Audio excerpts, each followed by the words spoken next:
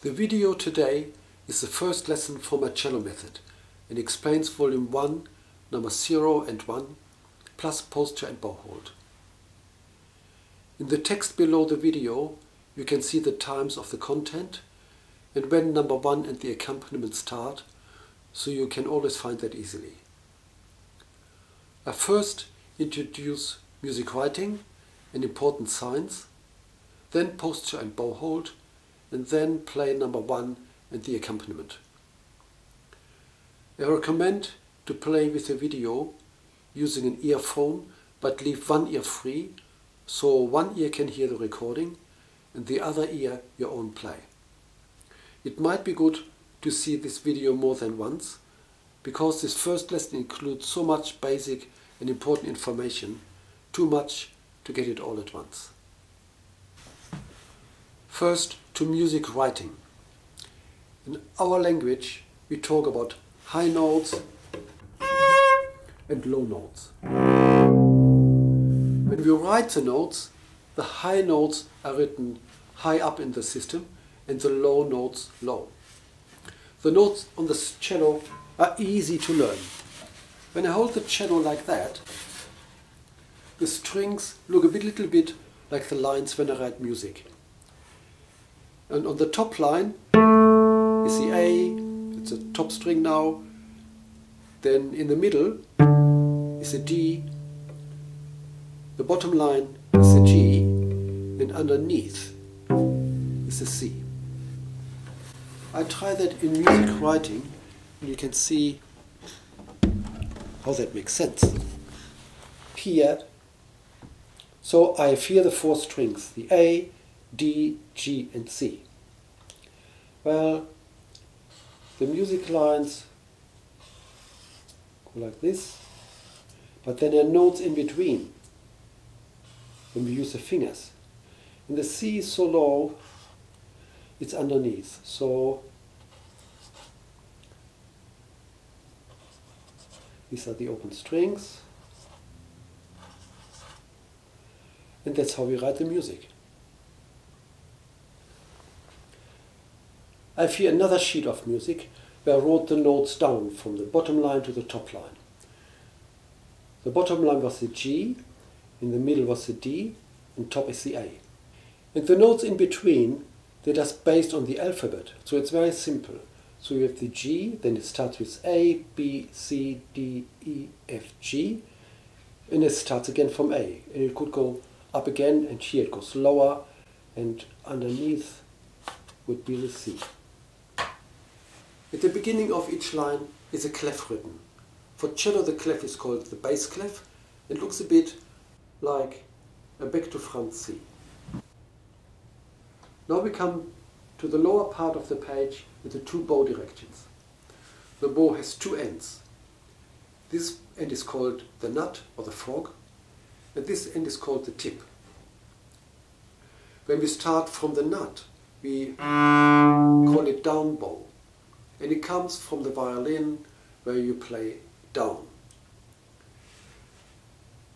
The other direction is called an up bow, comes from the violin because it goes up. Well, there are two signs for it. If you hold the bow, like if you look at the nut here, it has a bit of a square. And this square is a sign for down bow when we start from here. And the tip has of course a tip.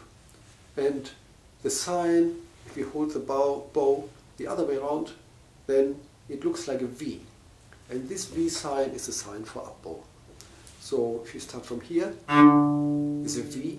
And if you start from here, the down bow has this squarish. Well, how do we sit when we play? Very simple, straight and upright. I sit always at the front of the chair, just here at the front, and don't lean back. When you lean back, it can happen that the back of the cello touches the chair, like down here. And that not only rattles, but the rattle can cause damage. And the varnish of the cello can be scratched, so you best watch that. Well, because we need to sit straight, the cello can't be straight. Straight cello would look like this. And then we would need to move away to that the cello can remain straight. Many cellists have the cello actually too straight and they play always slanting. It's not good for our body. The cello is a tool and we make music with it, but we have to sit straight, we have to be comfortable. When we adjust the spike, we have here the spike, that about the lowest peg is where our ear is. That's a general sort of rule. Once you have found your spot on the spike, I myself and my students let to measure it with my hand span, how much more or less it is. And then, if you sit on a different chair, it might be slightly different. The cello neck should be about a hand's width away from our neck and from our shoulder. That's the most healthy and comfortable posture. If you would try to hold your left hand and push something straight at your neck, you have to lift it up high and you don't have power. If you have here hand width space, it's the most healthy, comfortable and effective position. I tilt the cello then inwards, slightly inwards, so when I hold the bow, I can comfortably play the top string at the tip. If you have very long arms, you don't need to tilt the cello that much. When we play the lower string, the C, we have to be careful not to touch our leg. We need to be able to C string without needing to move the cello. So the guide should be that when we stretch the bow out on the top for the A string and on the C string, don't touch the leg, and we should not need to move our leg to move the cello. We have to reach everything. How steep we hold the cello and how much we tilt it depends on the length of our legs, the upper legs and the lower legs. I've told students hold the cello much higher, and they would otherwise touch their legs when they play the C string. And now, how do we hold our bow? Let's take the bow in the wrong hand, about in the middle, but just on the wood. It's not good to touch the hair with our fingers. Now we stretch both arms and turn the right arm slightly inwards. Then we lower the hand until the middle finger touches the bow on the silver ring. And now we put the bow on, let's say, the D string. We hook the index finger a bit, like it is not straight and it's not pointed, it's slightly hooked. And the ring finger and pinky just lean on the bow, but not with the tip on top of it. Where do we put the thumb? The most important thing is we don't push it hard. The bow should just rest on the string. The pointer finger leans a bit on the stick. We don't need really to hold the bow much. The string holds the bow. I put the thumb comfortably, without pushing, next to the little opening. Here's this little opening. I put it next to it, just on the top of it. You should just be held as it naturally would hang. So you don't push the thumb like this. You don't push it through like that. How your thumb hangs, that's fine. Then we move the arm from the elbow. By resting on the string a bit, the sound will just appear. And just let it happen. Whatever happens, and it's nice, it comes off the cello just by itself. Because we don't need our left hand for the first two pieces, we just put the hand on the cello. And now finally we start playing number 1. At the beginning of the line there is a C written. The C means common beat, which is 4 beats in 1 bar or measure. And every beat in a piece has the same length. When the notes are not filled and have a stem, they are 1 beat long. After the 4 plus 1 notes in the next bar or measure comes a squiggle, which is a sign for a 1 beat rest, followed by a sickish bar sitting on the line. And this is a sign for a 2-beat rest.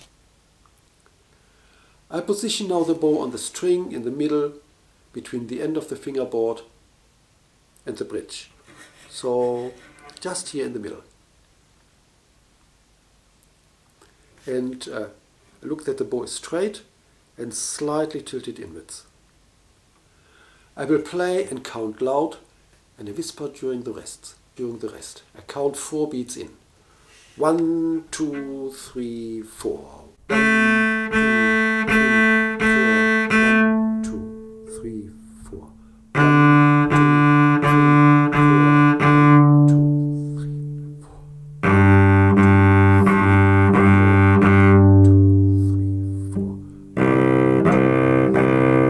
1, 2, 3, 4. You might have seen when I play the 4 plus 1 notes, I don't lift the bow off the string. Just go right, left. Not in the bow, my bum get out of control. It just rests, and the weight that we have from our arm is enough. We don't need to do anything except from the elbow, moving right and left. Only during the rest we go back to a down bow to where we started. And like if you start here, keep that in mind and go to the same spot, the string lower. I do it one time more. 1, 2, 3, 4. 1, 2, 3, 4. 1, 2, 3, 4.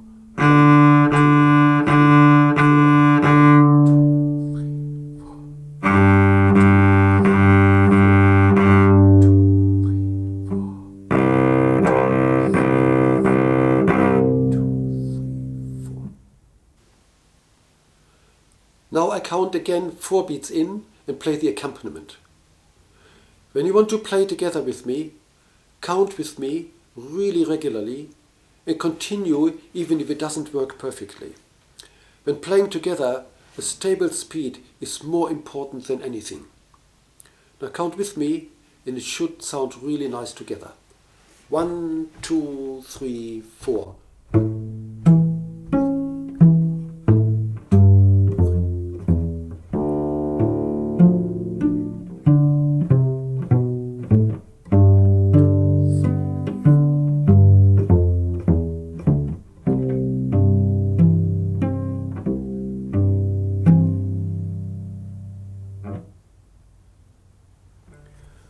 Unless you want to watch this video again, see you again for next lesson. Goodbye for now.